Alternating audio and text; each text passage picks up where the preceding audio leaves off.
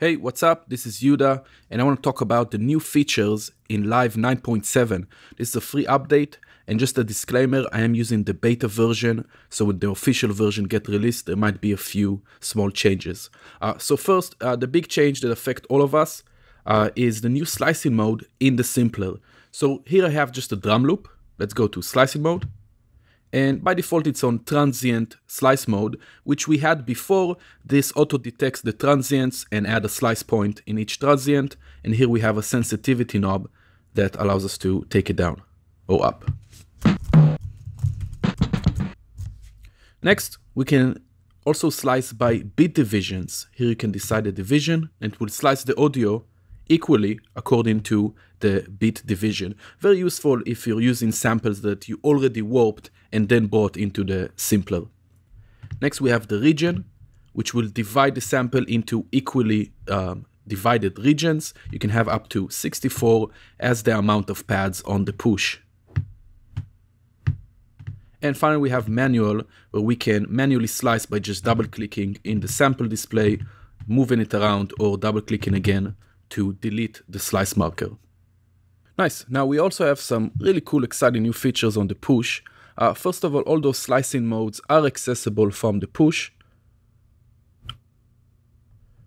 But we also added a few other things. The drum rack. Here I just have a drum rack with a bunch of samples.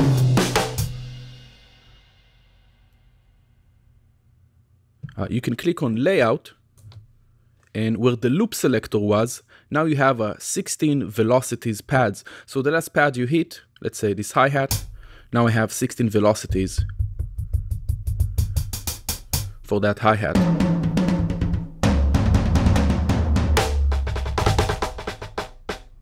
Nice. You can even change colors by just holding Shift, hitting a pad.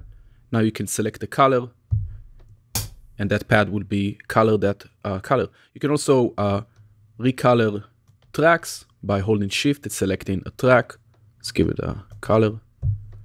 And even clips, let's go to session mode. Here I have one clip, Shift, hit the clip, and you can change its color. Nice. We also have some additional visual feedback features. For example, when I start recording, and if I have the count in setting in Ableton Live, I will see a white bar goes on the top of the display. Let's go to Note, Record. It's new. We can saw that. Nice. We can also access the outputs on the push, which is a big feature, at least for my workflow. So if I go to Mix, click Mix again to go into the track mix mode. And here you have a new tab called Inputs, Outputs.